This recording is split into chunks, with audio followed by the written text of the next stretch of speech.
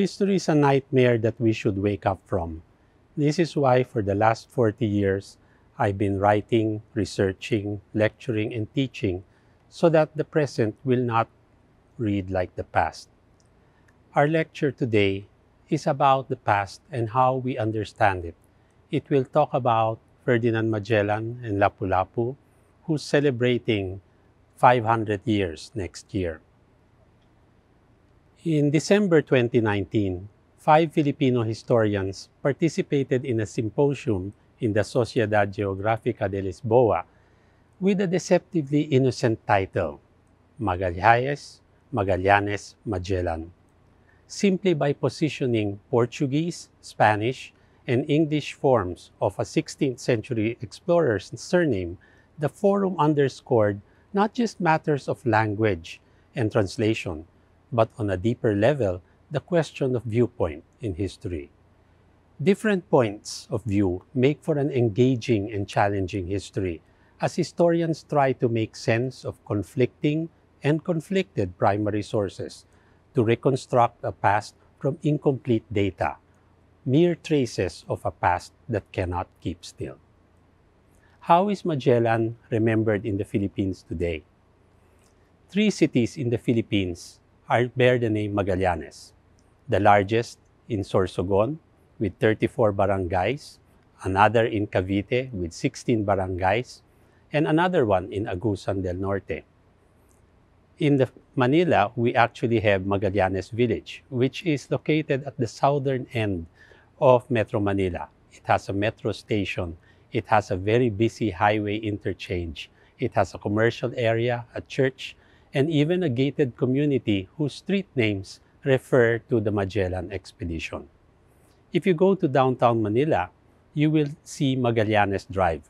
It's on the side of the Pasig River, beside the Manila Post Office, and refers to a Magallanes monument, a former city landmark which was erected in 1848, that was destroyed in the Battle for Manila in 1945, and has since been replaced by another marker to Legazpi and Urdaneta, which actually marks the beginning of the Spanish colonial period. The Spanish period does not begin with Magellan in 1521. It begins with Legazpi in 1565. Over in Cebu, we have the cradle of Christianity, and therefore we have a coral monument which contains Magellan's cross. Nobody believes, or nobody should believe, that this is the original cross. It's actually a replica. But folk people believe that it is the real one that Magellan planted there in 1521. And it is supposed to be miraculous. It can give you children. And it's supposed to grow 2 or 3 inches a year, which is why it's supposed to be going all the way up to the roof. Although I've calculated 1521 to 2020, if you calculate, the cross should have gone way past the roof. Anyway, in nearby Mactan Island, there is a shrine that is believed to be the spot where the battle was fought. We have here 2 markers. We have a Spanish marker, which was built in the 19th century, that commemorates Magellan and the glories of Spain. And we have a newer marker with a statue of Lapu-Lapu. It's a post-war Filipino monument to Lapu-Lapu that, in the absence of reliable historical record on what he looks like, he has been imagined and reimagined into this handsome, gym-toned man who will not look out of place in a bench underwear ad. For 2021, the National Quincentennial Commission is building a new monument that will hopefully give us not only a new way of looking at Magellan and Lapu-Lapu, but also generate new meanings in our history and the way in which we understand the past and look to the present. The new monument will replace the sorry one that I visited many years ago. It has a historical marker on it. And in this historical marker, it's put in a place and it looks like a tombstone. If you read it, it talks about Lapu-Lapu and how Lapu-Lapu beat Magellan in April of 1521. Now, if you do not visit this monument, you will not realize that there is not just one, but actually two markers in the shrine. And you will see here that these markers actually show us not just history, but it shows us a change in viewpoint, a change in paradigms that we have to understand. Behind the Lapu-Lapu marker, you will find another one, a longer one, that talks about Ferdinand Magellan's death. It talks about how Magellan circumnavigated the globe.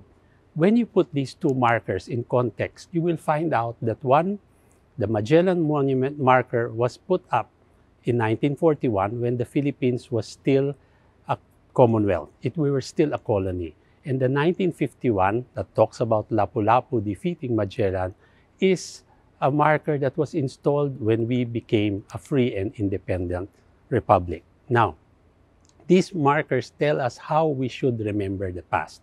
And it is something that continues till this day. In 2018, President Duterte talked about how we should stop thinking about Magellan and we should focus on Lapu-Lapu, who is our hero. And in that 2018 remarks, he actually even mentioned that it pains him to think that the grouper, the fish, is known as a Lapu-Lapu in the Philippines, and that this is a fish that we kill, cook, and eat on a daily basis. And that is the way in which we remember our heroes. But our problem is that Lapu-Lapu has no solid historical basis except for the name. We have his name in manuscripts by Antonio Picafetta, who did not flesh it out by giving details into what he looked like, what he was like, or even a sense of how his people remembered him. So in these things, we actually have to imagine. And in the void that is left by no historical record, we have reimagined Lapu-Lapu. We like to think of him as this beautiful man, always shirtless, toned, beautiful black hair. The history recedes into wishful or aspirational images of a hero that appears in monuments, a hero that appears in comics, a hero that appears in stamps and even in movies. There's one in a teleserye, and just recently, there was an advertisement for disposable baby diapers that showed Lapu-Lapu. It was very controversial, but again, people prefer a mythical Lapu-Lapu who is young, beautiful, and muscular, and not the 70-year-old man described by Danny Hirona, a historian who says that during the time of the battle, Lapu-Lapu was actually 70 years old and was probably not in the water at all. But when we look at our memories, we look at the way in which we are taught, even in the Ayala Museum, we see Magellan and Lapu-Lapu fighting in man-to-man, one-on-one combat. There's a yearly commemoration of the battle. This is shown again. We see them in comics. And when you look at the Filipino depictions of it, of course, in Filipino depictions, we always win. Lapu-Lapu is always the winner and the dead people are always Spanish. But if you look at European depictions of the same event, you will see that in this European woodcut, for example, the natives are always half naked and everyone else is wearing armor. There is another one where the Mactan warriors are wearing feathers in their hair. They're beautiful and toned, just as tall as the Europeans who are all wearing armor. When we went to Lisbon last year, in the Geographic Society, there was a stained glass window which was dedicated to Magellan. It's supposed to talk about the different explorers of the Age of Discovery. And in this stained glass window, we have a depiction of the Battle of Mactan where the Mactan warriors looked like African natives because the artist was Dutch and had no idea what people in Mactan looked like. But my favorite of all the depictions of Magellan's death comes from the New York Public Library, and it shows Magellan being killed not in the water but on land, and he's being killed by being crushed on the head with either a stone or it looks like a coconut. So, the victory of Lapu-Lapu or the death of Magellan are two sides of the same coin. And we see that this contentious reinterpreting of our history is not new. It started all the way in 1890 when Juan Luna the painter was doing a painting of the Battle of Mactan. And he wrote to Rizal and he said, "What should I call this painting? Should I call it the death of Magellan or should I call it the victory of Lapu-Lapu?" We do not have Rizal's reply, but we are sure that being a Filipino, he would probably say, "Let's do Lapu-Lapu." But again, Luna was more pragmatic because he realized that, in Europe, they'll know who Magellan is and they'll buy my painting. But if I call it Lapu-Lapu and be Philippine, no one will buy the painting. So we don't know what would have happened to that painting. But in the Cebu Capitol marker, we see the interpretation of that history that glorifies the death of Magellan as a blow for freedom. We also see this in the Mactan marker, where Lapu-Lapu is described as the first Filipino to repel European aggression. But the problem is there was no Philippines as we know it till 1543, when the islands of Samar and Leyte were called Filipinas, and there was no Filipino as we know it today until the 19th century. Now, the recent controversy erupted over an animated film, Magellan and Elcano, whose point of view was bashed by Philippine social media because Lapu-Lapu was depicted as a villain in the story, because it is told from the Spanish point of view. Now, if you care to look at the IMDb website, which talks about all films, you will find that the original title, because it is Spanish, is Elcano and Magallanes, because Magellan did not complete the voyage. The rest of the voyage was made by a Spanish explorer named Elcano, who is often forgotten. Now, Elcano the Spaniard appears in the Spanish title. Now, in Portugal, they don't like Magellan. So the title is just An Adventure in the Seas, the First Circumnavigation. No mention of Magellan, who is considered a traitor to his country. But in the Basque country, Elcano goes at it alone. The title is Elcano's First World Tour. So when you see this, you will see that nothing is innocent. Everything has a point of view, even an animated film retelling the first circumnavigation. The different country logos for the 500th anniversary show not just restraint, but good design and how an idea is conceptualized.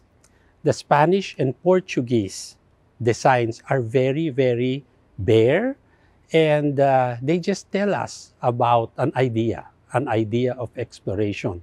Sad to say, the Philippine logo is the most wordy and the most literal. And in it, we downplay Magellan and we focus on the introduction of Christianity and the victory in Mactan. Now, in 2019, before the Magellan Symposium in Lisbon, the 5 Filipino historians were photographed for a Lisbon paper. And we were brought to the Monument to the Discoveries, where Magellan is begrudgingly included. After the pictorial, I walked around and I saw on the ground there was a map of the world. And when I look, of course, when you see a map and you're abroad, you look for the Philippines. So I looked at the Philippines and the shape of the Philippines was there, but it was not named. All that was named there was Palau, the Moluccas, and Timor, which were Portuguese territories. So that's why, since the Philippines was Spanish, it is not in their history. In the afternoon, in the Geographic Society, I saw a big map with the routes of all the Portuguese explorers. Now, it's a very interesting map because when you switch off the light, the routes become luminous and you can see where the Portuguese routes went. And when I looked and I followed the Magellan expedition, I saw that it came halfway around the world and then it stopped in the Philippines. From there, it does not continue to the circumnavigation because after Magellan's death, it is taken over by a Spaniard. So when you look at this, you really see how history can include and can exclude. How is a Filipino historian supposed to look at the past, supposed to look at Magellan and Lapu-Lapu and that part of our history? When I write my history of the Philippines, I will not write that Magellan discovered the Philippines because when he got here, there were already people here. So to say that Magellan discovered the Philippines is to propagate a Western Eurocentric viewpoint. When I write, I will also not follow Gregorio Saide's lead that declares that Magellan merely rediscovered the Philippines, for that is the rabid nationalist Filipino viewpoint. Now, I will not even ask, as my students did once, whether we can be counterfactual and say that maybe the Philippines or the islands discovered Magellan. When I write my history, I will simply state that Magellan arrived in the Philippines in 1521. It's a paradigm shift. You can see how that word changes. You have discovered, rediscovered, arrived. How one verb will color the way in which we see and understand the past. So when we see this, it is something that is very simple. You will see that history is a conscious act of remembering. But we must be reminded that history is not simple as it seems, that it is never innocent or objective, because history always has a point of view. History can be used to include and exclude. History can be weaponized to marginalize certain people or sectors of society. History can imprison people in views not of their own making. So the questions we must ask ourselves in relation to this part of our story is, will we use history to unite rather than divide? And lastly, do we remain imprisoned in the past or liberate ourselves from history?